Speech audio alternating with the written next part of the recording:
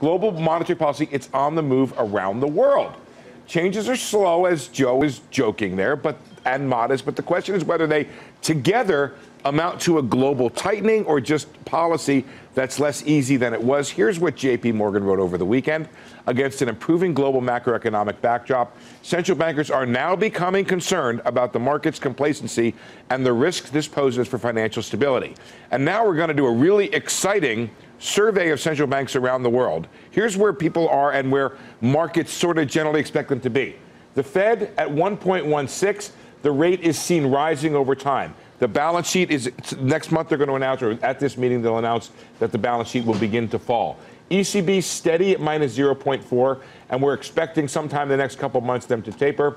The Bank of England, now everybody thinks they're going to be rising. They're at a quarter point. The balance sheet, though, is steady. And the Bank of Japan also steady at minus 0.1%. But the expectation is that they're going to do some tinkering and possibly taper their balance sheet. We'll have results of the CNBC Fed survey tomorrow. But just a quick look at our question on the outlook for ECB policy. When will ECB announce this taper? And you can see the average is 27 is December, but it looks like the priority now is they're expecting that announcement, guys, to come in October about the ECB tapering next year. So it's these very small incremental moves, but I think what you're hearing is that it all sort of amounts to this gradual tightening of policy, at least not as easy as it was over time, and we're keeping track of it. Except that we thought it might be a little faster, so by being slower, it might actually be more. In other words, relative to expectations, right, that it's going. Look, the instructive thing for all central banks around the world was the taper tantrum. That is the lesson one. And everybody does everything in order to avoid the temper tantrum. So they say they're thinking about doing something later.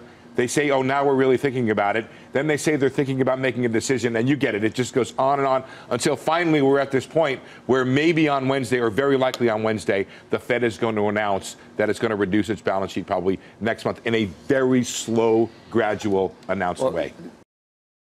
Hey there, thanks for checking out CNBC on YouTube. Be sure to subscribe to stay up to date on all of the day's biggest stories. You can also click on any of the videos around me to watch the latest from CNBC.